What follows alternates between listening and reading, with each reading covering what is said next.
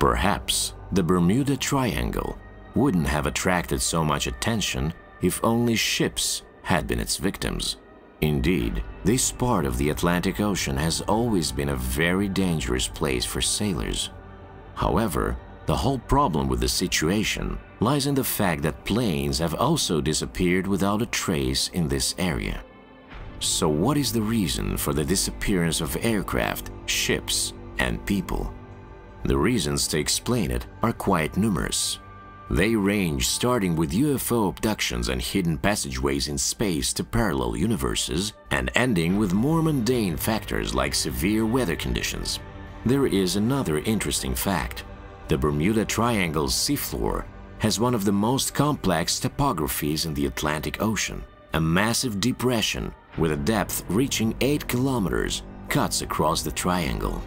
This in itself does not explain the lost ships, but it makes it very difficult to detect the sunken ships or planes that have fallen into the ocean. The mystery of the Bermuda Triangle may have yet another explanation. The warm sea current of the Gulf Stream runs lengthwise along the east coast of the United States, very close to the area where ships have disappeared. The Gulf Stream may be the reason why so many sunken ships have never been found. Their wreckages could have been carried away by the undertow hundreds of kilometers from the place of a supposed sinking. Then what could be the primary cause of the accidents? One of the most plausible theories asserts that the numerous ships that have disappeared in the Bermuda Triangle could have become the victims of a rogue wave, or as it is also called, a killer wave, which can reach a height of 30 meters. Rogue waves are quite real and pose a considerable danger to sailors even these days. Unlike tsunamis, rogue waves are not formed as a result of natural disasters, but literally out of nowhere. These kinds of killer waves can appear even under relatively favorable weather conditions. They form because ocean waves are fundamentally unstable. A wave can begin to grow by drawing in the water of neighboring waves. It collects the energy of its neighbors, gains momentum, and becomes very tall. The difficulty lies in the fact that it's not possible to predict the appearance of such waves.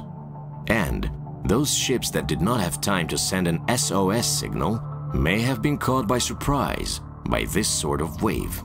This version is the more deserving of consideration, given that the natural conditions of the Bermuda Triangle are conducive to the appearance of these waves. But the killer wave explanation isn't applicable when it comes to missing planes. There is an opinion that this area is subjected to charged particles, which are formed as a result of solar storms. If so, then these particles could cause damage to the electronic equipment of aircraft and ships. On the other hand, the Bermuda Triangle is located near the equator and should not be strongly affected by such storms. After all, as is commonly known, the influence of solar storms is mostly felt in the polar regions.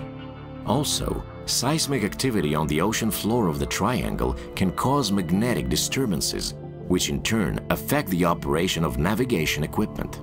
Yet another reason of the odd behavior of the ocean in the region of the Bermuda Triangle that is responsible for the disappearance of ships and aircraft may be located on the seabed and be of a tectonic nature. Geological faults and decaying seaweed result in emissions of methane and hydrogen sulfide. As a general rule, these gases dissolve in the seawater, but when the atmospheric pressure drops, they can reach the surface of the ocean. Rising methane and hydrogen sulfide result in a decrease in the density of the water, and when this happens, a ship will rapidly descend to the bottom as the density of the water becomes less than the density of the ship. In and of itself, this theory does not explain the disappearance of aircraft, but here too, tectonic processes may be the first link in a chain of future developments. Frequent underwater earthquakes not only lead to methane emissions, but also result in the formation of infrasound, which in turn refracts radio waves. This in particular can explain the malfunction of electronic equipment and the disorientation of pilots. Infrasound, by the way, is generated not only by the Earth's crust during earthquakes. It can be caused by lightning strikes and strong winds, infrasonic aerodynamic noise during storms and hurricanes in which people on ships and planes may find themselves. Infrasound is fraught with yet another threat. It can have a destructive effect on the psyche and the overall well-being of a person. In other words, finding themselves subjective to infrasound, pilots and sailors can lose their minds and commit rash acts. This in particular can explain the ships found in the Bermuda Triangle that were abandoned by their crews. It wasn't until the second half of the 20th century that technology made it possible to conduct a search in the ocean depths, and even in that instance, it's very difficult to find a submerged ship. The search for airplanes and ships that went missing many years ago without specific coordinates is comparable to the proverbial needle in a haystack. Human error combined with natural phenomena has been documented as the most common cause of plane crashes or shipwrecks, and consequently is the most convincing explanation for the disappearances in the Bermuda Triangle. This is supported by the fact that in recent years the number of lost ships and aircraft has dropped dramatically as transportation technology has improved significantly. Or are we wrong perhaps? After all, the seas and oceans, as well known, guard their secrets very closely. Возвращение нормальным не гарантируется.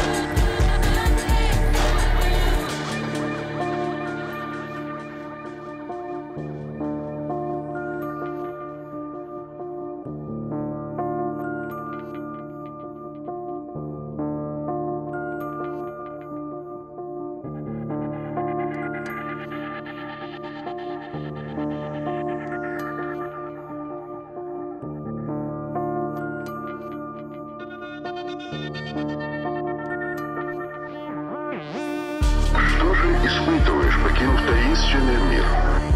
Чувство своего единства, неразрывной связи с космосом.